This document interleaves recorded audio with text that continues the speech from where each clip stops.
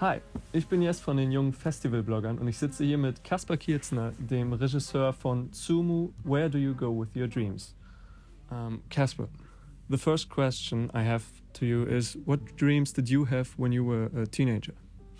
One of my biggest dreams was to deal with myself and to deal with my own dreams and to talk with my parents, I think. Yeah. Okay. How did you first get in touch with Lars and Eino?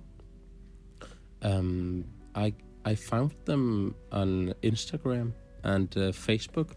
I was stalking around, and then I found Eino.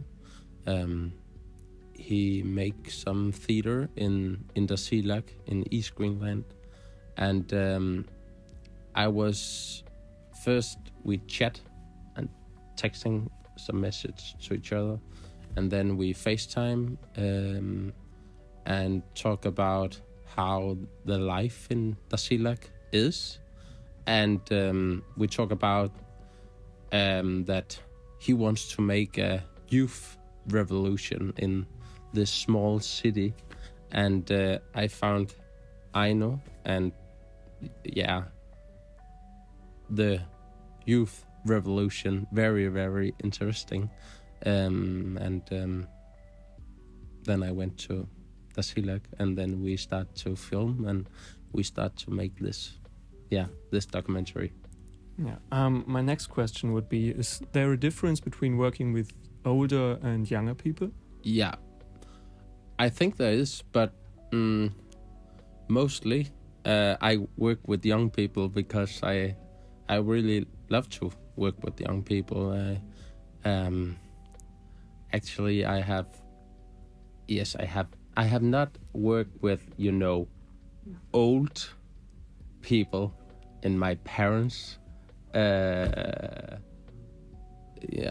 So I found to work with young people, they give me so much energy, and it's always very inspiring to work with young people. So yeah, mostly I work with young people, and my next film is also going to be with some young people.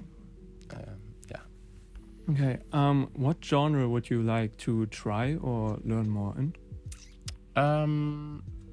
I think this is just my second feature, so I think I will learn much more about documentary, much more to try to express myself in some new visual directions, and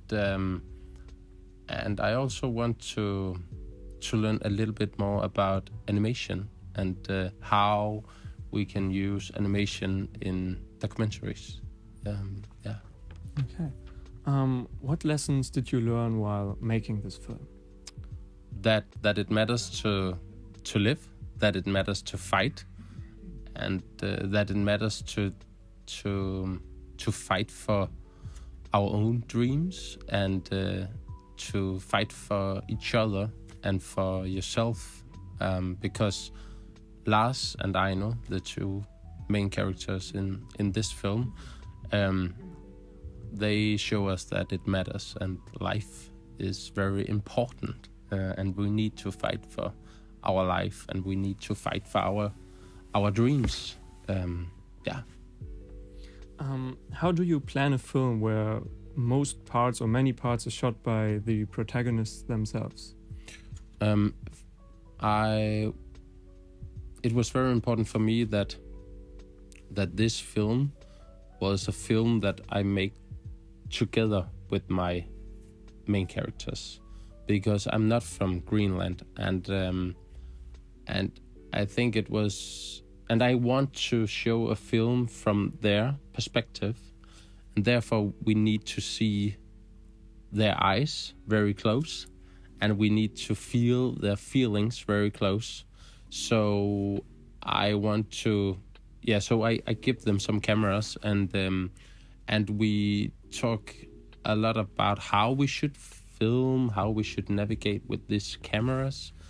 So I talk with them a lot of time, from Copenhagen and chatting with them and ask them about how is life now, what do you do, will you try to film what you do here in the weekend, and then I went back to Tasiilaq and saw some of the stuff they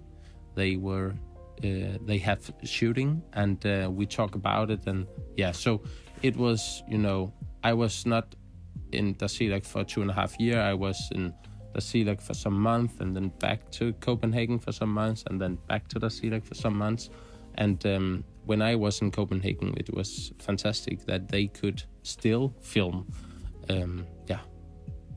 Okay, so the last question would be, are you still in touch with Lars and Eino? Yes, I am.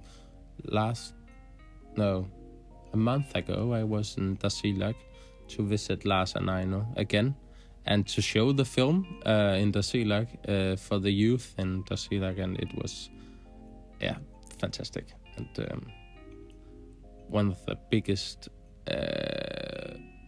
emotional experience in my life. It was, very fantastic day we have in Tasiilaq together with the youth, and then we just hang around in Tasiilaq for a week and have some fantastic time.